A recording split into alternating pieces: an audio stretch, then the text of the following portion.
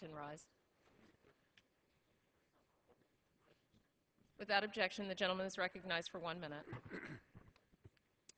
Madam Speaker, Republicans have talked so much about the need for tort reform, you'd think that lawyers single-handedly were responsible for America's skyrocketing health care costs. But a new report from Public Citizen found that the value of malpractice settlements is actually the lowest it's been since 1999, and that for 5 consecutive years, the number of malpractice settlements has actually dropped. And of course, the health care costs have gone down, right? No, absolutely not.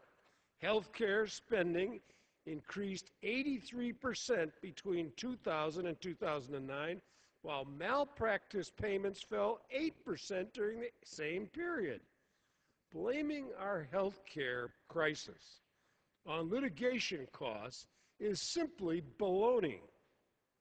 And I hope my Republican friends can find another theme song for their attempt to derail what the American people want, and that is health care that is guaranteed and will not bankrupt them. I yield back the balance of my time. The gentleman's time has expired.